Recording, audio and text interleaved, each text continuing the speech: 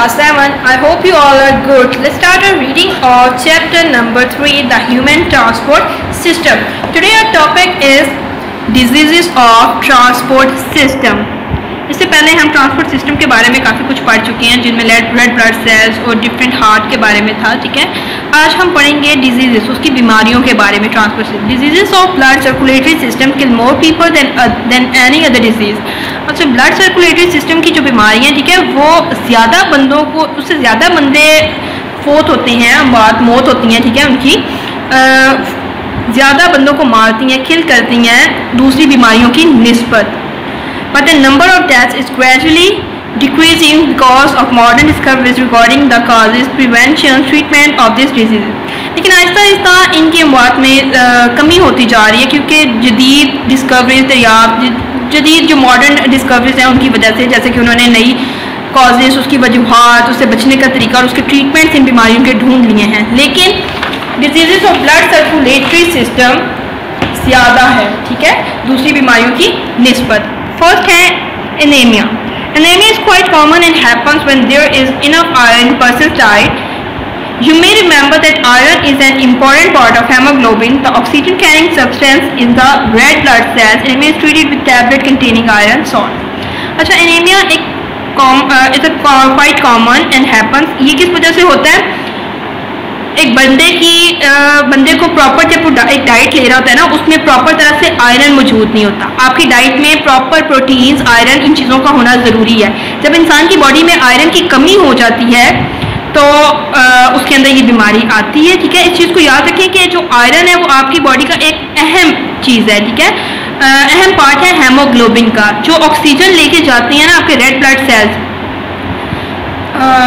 जो हेमोग्लोबिन है. ठीक है, तो iron is an important part of haemoglobin. In haemoglobin का एक मेन पार्ट है iron, the oxygen carrying substance in the red blood cells.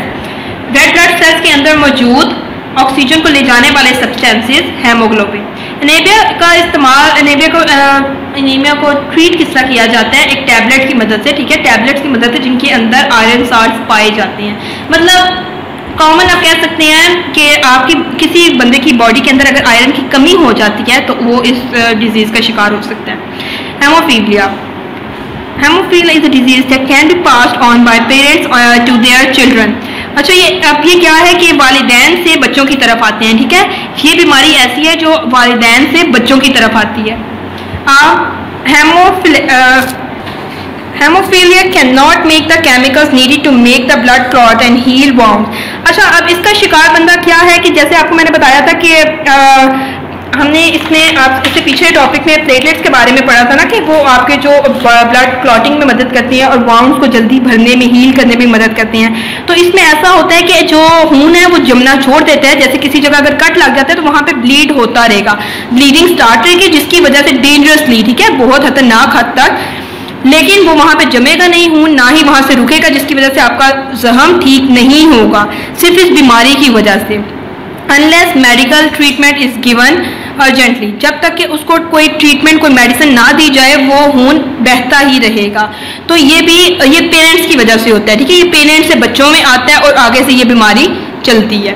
तो ये भी ट्रांसपोर्ट सिस्टम की वजह से है. ठीक है, डिजीज़ में आती हैं, उनकी डिजीज़ में ये एक डिजीज़ आती है, anaemia and then haemophilia. Thrombosis is a clot or lumps of blood proteins and blood cells inside a blood vessel. If a thrombosis gets stuck in a blood vessel, it will stop the flow of blood. A thrombosis in a brain cut down the blood supply to the brain. This lowers the amount of oxygen reaching the brain cell. This is what happens in a stroke, which can kill or cause brain damage. अच्छा, इसका क्या काम है? ये एक clot या फिर lump of blood है. ठीक है, ब्लड सेल्स जो कि एक ब्लड वेसल्स के अंदर मौजूद होता है. मतलब खून का जम जाना थोड़ा सा, ठीक है, उस टाइप का थोड़ा होगा.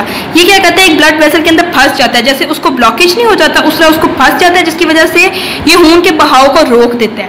तो a thrombosis in the brain cut down the blood supply, ये ब्लड सप्लाई को दिमाग तक जो खून की रसाई होती है उसको कट करता है, ख़त्म कर देता है। This lower the amount of oxygen, oxygen की जो मिकदार है उसको भी कम कर देता है दिमाग के सेल्स तक पहुंचाने में। अब जब ऑक्सीजन ही ब्लड के अंदर नहीं होगी, दिमाग तक नहीं जाएगी, तो ये कितना खतरनाक हो सकता है, ठीक है। इससे दिमाग बहुत ज़्यादा हद तक खराब हो सकता है, डैमेज हो सकता है, तो ये काफ़ी सीरियस है। The coronary artery of the heart may be blocked or made narrower when fat collects in the walls. Thrombosis in these vessels stops oxygen getting to the heart muscles, so that the heart stops working properly. The person suffers great pain in the chest and the heart may stop beating. This is a heart attack or coronary thrombosis. अच्छा, अब ये इसमें क्या है कि जो आपकी coronary arteries है ना, वो उनको मुकम्मल तौर पे ब्लॉक कर देता है। जैसे किसी चीज़ के आगे ब्लॉकेज आ जाए, कोई चीज़ रख दी जाए कि उसका रास्ता बंद कर दिया जाए, या वो इतनी पतली हो जाती हैं कि उनके लिए मसला बन जाता है। जब fat collects in the wall के अंदर जब वो फैट कलेक्ट हो जाता है, तो इस वजह से एक तो वो बहुत पतली हो जाती है, दूसरा उनका रास्ता ख़त्म हो जाता है। ये ऑक्सीजन को रोकता है, ठीक है। In these vessels stops oxygen को रोकता है, जो कि एक इसकी मेन बुरी चीज़ है, नेगेटिव चीज़ में आता है। गेटिंग इनटू हार्ट मसल्स, जो कि दिल के मसल्स की तरफ ऑक्सीजन जा रही होती है, उसके रास्ते को भी रोक देता है, जिसकी वजह से दिल मुकम्मल तौर पर काम करना बंद कर देता है। इंसान जो इसमें मुब्तला होता है उसको चेस्ट में बहुत ज़्यादा, सीने में पेन होना शुरू हो जाती है, दर्द होता है, जिसकी वजह से उसका दिल बीट करना, धड़कना बंद कर देता है, मतलब दिल काम करना उसका मुकम्मल तौर पे बंद कर देता है। जब दिल की तरफ ऑक्सीजन ही नहीं जा रही, ऑक्सीजन उसका रास्ता ही रोक दिया गया है, तो वो कैसे काम कर सकता है। तो इस सूरत में हार्ट अटैक भी होता है। बहुत से लोग ऐसे जिनका बहुत ज़्यादा वेट होता है, हाई ब्लड प्रेशर के मरीज़ होते हैं, या सिगरेट नोशी करते हैं, सिगरेट का इस्तेमाल करते हैं, उनको ज़्यादा खतरा होता है हार्ट अटैक का। उनकी निस्बत जिनका वेट एवरेज होता है, जो नॉर्मल वेट के बंदे होते हैं, ठीक है, एवरेज के होते हैं, उनकी निस्बत जिनका वेट ज़्यादा है उनको हार्ट अटैक का ज़्यादा मसला है, क्योंकि ये मेन चीज़ ही इसका फैट है। जब फैट उस जगह पे जमा हो जाएगा और रास्ता रोक लेगा, तो ऑक्सीजन का तो रास्ता रोक लेगा, तो ऑक्सीजन जब हार्ट मसल्स तक ही नहीं जा सकती, तो हार्ट का काम करना भी बंद हो जाएगा। अच्छा, द मेन कॉज, इसका मेन मैंने जो आपको बताया वो फैटी एसिड्स हैं, ठीक है, कॉल्ड कोलेस्ट्रॉल, जिसको हम कोलेस्ट्रॉल कहेंगे, जो कि आर्टरीज के अंदर जमा हो जाती हैं। ये आर्टरीज को पतले नैरोवर, एक तो पतले से पतला बनाते हैं, दूसरा ये इनके दरमियान में एक फैट जमा हो जाता है और ये आपस में जुड़ जाती हैं, ठीक है, जिसकी वजह से हार्ट तक सप्लाई नहीं जाती। एक तो द कोरोनरी आर्टरी सप्लाई, जो कोरोनरी आर्टरी है ना बच्चों, वो सप्लाई करती है फूड और ऑक्सीजन। तो जब अब देखिए उस वेन का, उस वेसल्स का रास्ता ही रोक दिया जाएगा, तो आगे खाना भी नहीं जाएगा, ऑक्सीजन भी नहीं जाएगी और खाना भी नहीं जाएगा। If cholesterol cross and coronary arteries, the heart में become weaker and stop beating, this is called heart failure. इस तरह से दिल मुकम्मल तौर पर कमज़ोर हो जाएगा और उसका काम करना बंद हो जाएगा, जो कि हार्ट फेलियर का सूरत बन सकता है। Varicose veins are caused when the valves in the veins of the legs do not work properly. The veins swell and become varicose veins. In bad cases, a vein may have to be taken out of the leg. Other healthy veins are then joined up by the surgeon to carry blood up the legs. अच्छा, इस सूरत में कि आपके जो टांग के अंदर मौजूद वेन्स हैं वो काम करना मुकम्मल तौर पे बंद कर देती हैं, फूल जाती हैं, ठीक है।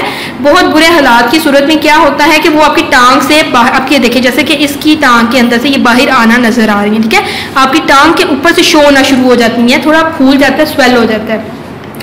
इसकी बात ये होता है कि जी जो आपकी हेल्दी वेन्स होती हैं फिर उनको वो काम करना पड़ता है, लेकिन आपकी टांग से ये जो हैं वेरिकोस वेन्स ये नज़र की टांग से बाहर नज़र आना शुरू हो जाती हैं। तो आज के टॉपिक में हमने डिजीज़ ऑफ ट्रांसपोर्ट सिस्टम की 1, 2, 3 एंड 4 डिजीज़ के बारे में पढ़ा। इंशाल्लाह हम बाकी कल के लेक्चर में पढ़ेंगे।